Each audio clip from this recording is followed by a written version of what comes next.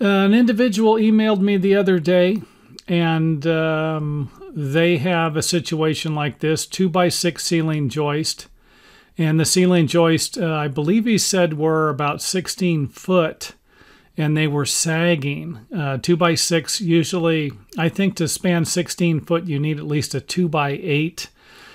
You might need a 2x10, but I think the individual is going to replace it with 2x10, and he was wondering how in the heck you would do it.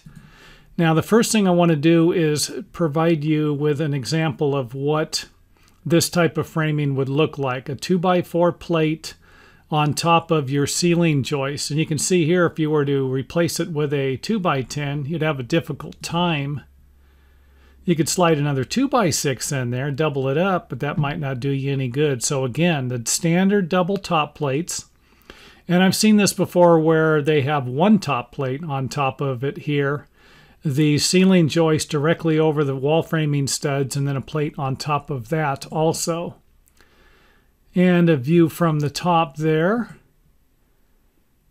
So you should have a pretty good idea what's going on here.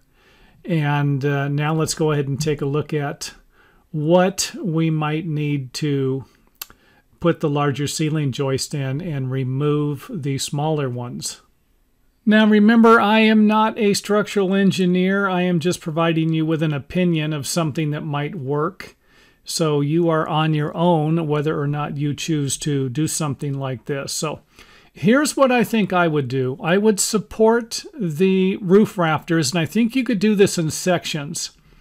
Support the ceiling joist, roof rafters, whatever you need to support by building some walls underneath them, or having an individual 2x4 or a 4x4 underneath each one of the rafters. And just, I think you could do it in sections, maybe do two or three of the ceiling joists at a time, something like that. Now you might need to remove the outside of the wall finish. For example, if you have stucco or siding, you might need to remove the top section of it. Otherwise, you're going to have a difficult time getting the joists in and nailing it, and attaching everything could be difficult also, depending upon what you're working with. That'd be another thing to consider. So here's my first idea. You will remove the ceiling joist, and you'll remove the framing plate that the rafters are sitting on top of. And again, you could do it in sections. Just cut out a section, cut out the section on the other side, and go from there. And you'll simply add some blocks. So here's one method where you're going to add one block, and you can cut these. I think this is a 7-inch wide block. You can double them up. You're going to need something underneath a rafter. And I just kind of left this out there. You know, will one block do or two blocks? I will leave that up to you. And it'd be a good idea to nail the joist every 4 foot on center if you're dealing with 16-inch on center lumber. Or you could nail it to every rafter if your rafters are spaced 24 inches on center for the ceiling joist. And of course, if your rafters are 16 inches on center, then make sure you put a joist right next to each rafter.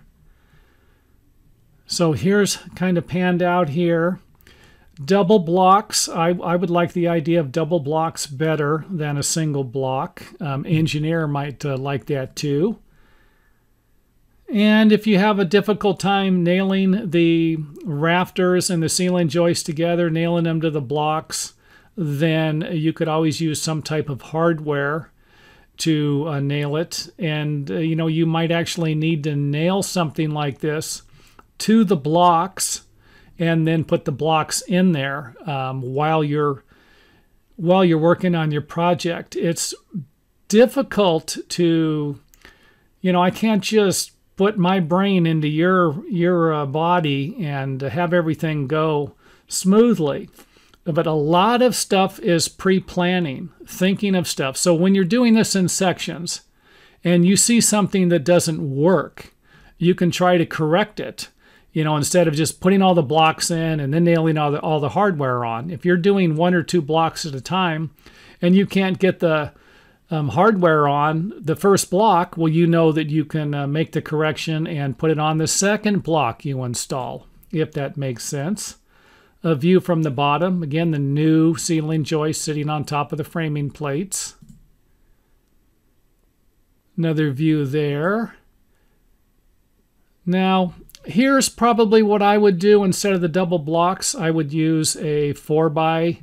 So if I needed a 7-inch block, I would get a 4x8 and rip it down and get over there. And I like this method better, and the reason for that is because I'll be able to add some straps to it a little easier. Another thing you might need to do would be to put some type of blocks in here, and of course shape the top of the block if possible. And I realize you won't be nailing the sheathing through the blocks because the roofing's in the way. But if you ever go to re-roof the house, you could nail it then, would be my thinking on this. So whether or not you shape the top of the block, I will leave that up to you. And but these blocks, of course, will be nice for the rafters. And of course, you can toenail everything, in-nail everything together here. Or you can use building hardware to make the connections. And I kind of like the idea of putting the strap on here. You're going to have the ceiling joist connected to the blocks. And then you're going to connect these blocks to your roof rafters. So if you tie something like this, you put some framing anchors here and some straps to connect to the studs and the plates and the block here, then I think you're going to get a nice connection. And do it on the other side. Now, you don't need to put this on every stud. 4 foot on center should do just fine. And if you can keep them close to the rafters that are going to tie to the ceiling joist, then I think you're going to be even better off. But either way, you're going to have if you can have a strap that's going to connect the block, the roof rafter block to the ceiling joists, or the block that's going to be supporting the rafters and the framing plates, I think you're going to get a nice connection. So even if you just did this, put this one strap on, I think you're going to be in pretty good shape. As long as they are not spaced any further apart than 48 inches on center. They can be 16 inches on center, 32 inches on center, 48 inches on center, but they cannot be 50 inches on center. So I hope that makes sense. And I hope this gives you an idea on how you can repair something like this. Again, I can't stress this enough. These are just suggestions, things that I think will work, things that I think might work. They might work in certain cases. They might not work in other cases. And as always, I am not a structural engineer. If you are going to do something like this and you're concerned about, you think that this right here might not work, contact an engineer. And again, I'm not telling everyone out there, do not get me wrong, I'm not telling you that an engineer is going to solve all your problems. But I am telling you that if you do not know much about construction, then you might be better off contacting a professional, an engineer or a contractor, somebody who does and can get you going in the right direction.